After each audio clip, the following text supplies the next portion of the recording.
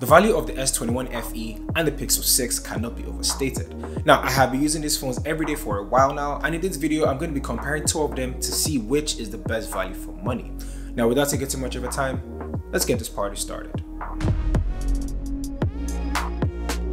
Hey guys, my name is KJOS, and if you're new here, welcome, and if you're returning, welcome back. Now, do not forget to subscribe to the channel and hit that like button so more people can see this video and be informed. Now, a little disclaimer before we move forward. I know this is the Pixel 6 Pro, but there is not much of a difference between the 6 Pro and the 6, so I think this comparison between these two phones will hold its weight. So one of the first things I want to start with is the battery life. So a lot of people, including myself, hated the battery life on the Pixel 6 and the Pixel 6 Pro. Now, for someone like me, I used to get 3 hours or 4 hours of screen on time, and that 4 hours is me even pushing it. But after a couple of days, adaptive battery setting and a few software updates later, it started doing better. I started getting 6 hours, 7 hours, and even 8 hours of screen on time. Now, one of the things that annoy me is that why do I need an adaptive battery to kick in for my battery to be good? Why can't I just take it out of the box and it starts working just like the iPhone 13, 13 Pro, and 13 Pro Max? Now, if you're not patient, you're gonna probably return this phone in the first day or two because your battery life is going to suck. But trust me, if you're patient enough, it rewards you because it reads what you do and puts it in the phone itself. It's pretty nice. The S21, on the other hand, is a 4,500 mAh of battery. And like I said in my review, it's a one-day phone or a day and a half if you're going to push it. And if you want to watch that video, I'll link it right in the description and right up there. I wake up every day by 8 AM and I get home by about 8 PM, and that's even 12 hours after. And I get home to about 2% or 3%, which isn't necessarily bad, but when you compare it to the Pixel 6, this definitely takes the cake because when I get home, it's about 20%, which is a lot better. And of course, adaptive battery takes the cake. So for this segment or for this section, I'm going to give it to the Pixel 6 as the winner when it comes to the battery life. The form factor of both phones differ considerably, but let's start with the Pixel 6. This is a flagship device that feels quite premium in your hand, but at the same time, the glass back and frame isn't exactly helping the phone because this phone right here is very, very slippery that I have to use a case on mine all the time if I want to even carry it outside. Now, compared to the S21 FE that has a plastic frame and it's not premium in your hand, but it definitely has a better grip than the Pixel 6, and I kind of appreciate that. So for this round, as much as I want to give it to the Pixel 6 because it feels more premium in your hand, the S21 FE, has better grip and feels better in your hand than the Pixel 6. So when it comes to performance, the month of January hasn't really been the best for the Pixel devices or Google in general. Now, a lot of people have come out to say that the Pixel 6 is buggy, the Pixel 6 is inconsistent. As much as that is true to them, and obviously I'm not going to invalidate anybody's truth, I haven't experienced that at all. My Pixel 6 or 6 Pro has been great for the better part of the last, how many months since I started using it last year. I haven't really had any issues like most people are having.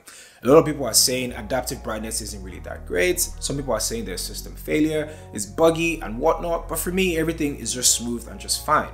Again, I'm not going to invalidate anybody, but with that January update, it definitely increased the performance of the Pixel 6 or the Pixel 6 Pro, which is definitely better. Now, when it comes to the OS itself, I more or less prefer stock Android to majority of the operating systems that are out there on Android phones. It's quick, it's fast, it doesn't have any bloatware, and it comes with majority of the Google apps that I already use on all my laptop computers and iPads. Now, Material You was installed on Android 12 and it's been a game changer for me because I just like the way it looks in terms of the wallpaper design and the widget system. I don't know if you'll be able to see this, but I just love everything about Material You on Android 12. The S21 FE, on the other hand, has incredible performance. It doesn't lag, it doesn't stutter, and I don't think I've had any issues with it apart from that one time I was transferring all my apps from the Pixel 6 to this phone and it got pretty hot and it got pretty slow. But apart from day one, it has been smooth sailing from there. Now, installed in this has One UI, which if you already know me by now or if you've been following the channel for a while, you already know I do not like One UI at all. I'm not really still a fan of One UI. One UI is not really my thing. I prefer stock Android. Everything about One UI just seems very gamey and gimmicky to me. Again, it's a trivial thing, it's a personal thing. It's not for everybody, but for me, I just don't like it. One thing I do not like about it is the fact that it has double of everything. So it has Samsung Internet, then it has Google Chrome, it has Samsung Calendar, and there's Google Calendar. It's kind of annoying, so I just move on and don't use it at all, or I just get Nova launcher and move on.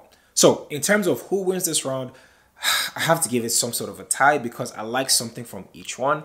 On the Pixel 6, I like stock Android, and on the S21 FE, I just like the performance. Again, it might be different for you, but for this round, I'll give it a tie.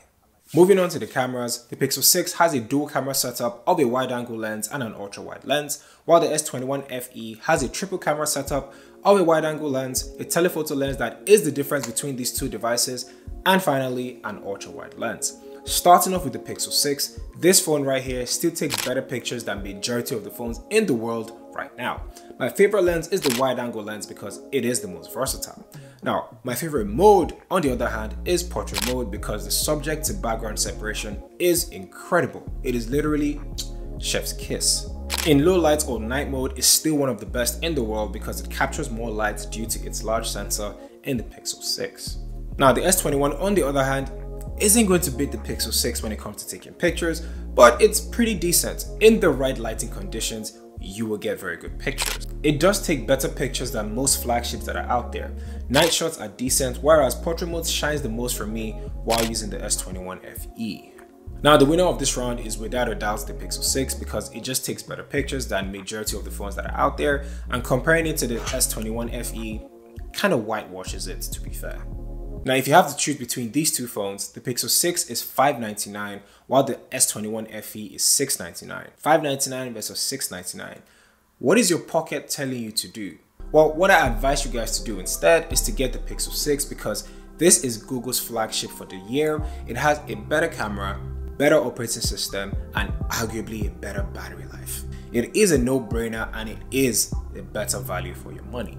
Thank you guys for watching, and I'm curious to know your thoughts. Is the Pixel 6 better than the S21 FE or vice versa? Comment below and let me know. And please don't forget to subscribe to the channel and hit that like button so this video can be shared with more people. My name is KJ and I will catch you guys in the next one where I talk all things tech.